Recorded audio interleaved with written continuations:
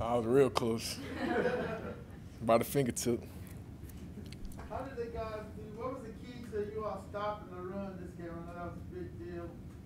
You all 203 and I cut it in half today. Just, locking in during the week. It was a big emphasis going in, knowing they had a couple changes, at the quarterback position and with the coordinator. So just the emphasis we had going into the week, knowing that we had to stop the run.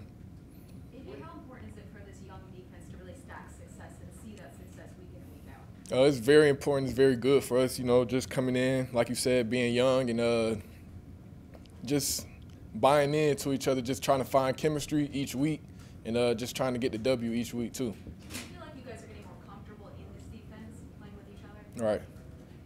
Yeah, we just, just attacking each day, trying to find what everybody else is doing around us so we can play faster and loose and just going out there and trying to get on and off the field, get our offense the ball to go put up points. Take me through your picks today.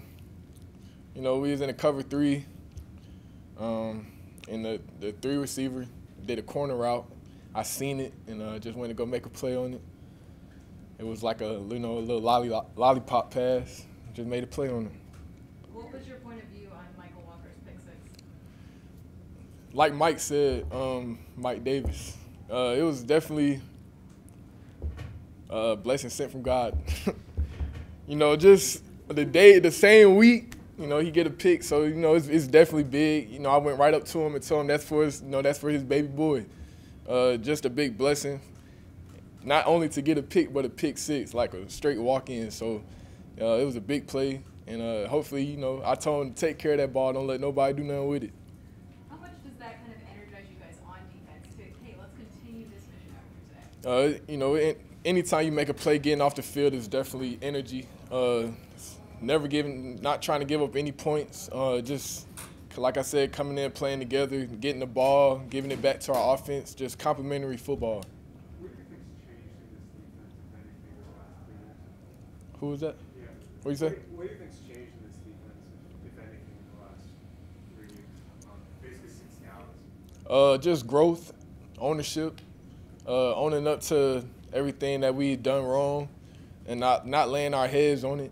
Just trying to come in each day in the meetings and trying to attack the day, trying to win the day throughout the week leading up to game day.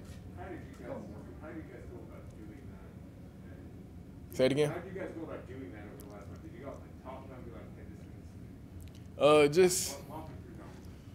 how we what? How you guys handled that? How you guys changed it besides just growth? Like, what did you guys do with the conversation? Was it?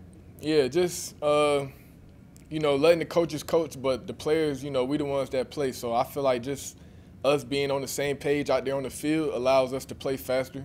Just taking the coaches' information, and then us players being able to be on the same page with it, making us play faster and just doing things that work best for us.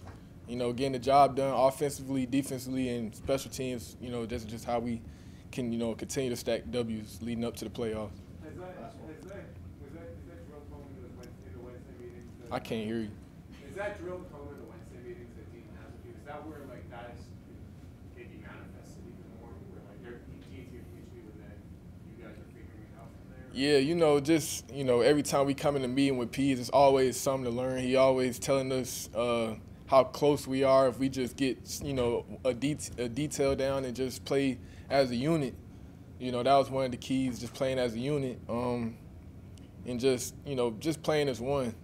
I feel like when everybody on the same page, we get things done. All right. Thanks, AJ. Thank you, AJ. All right.